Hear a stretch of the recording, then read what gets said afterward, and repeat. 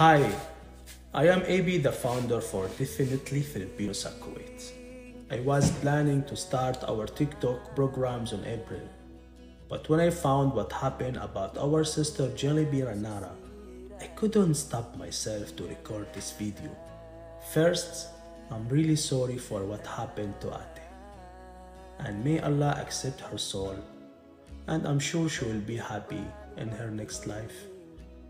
And I want to say that please don't think all Kuwaiti they are like that. Who did that? He's a very sick person, bad person, killer. And I'm sure our government in Kuwait they will take care of this incident very well. Also, I wish for this murder to have the right punishment for what he did.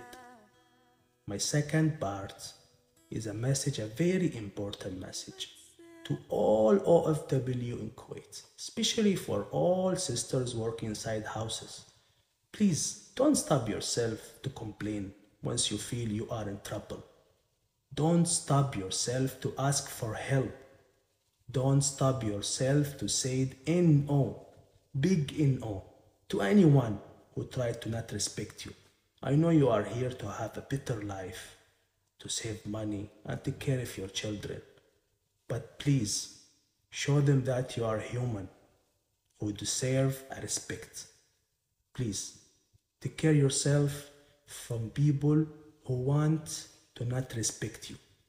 I don't want to talk too much in my first video, but please, all OFW in Kuwait, take care of yourself and be strong. Also, I know you are strong. Please, in the end, my warm condolence to Jullebee kids and her family. This is AB from Definitely Filipinos at Kuwait. Be happy.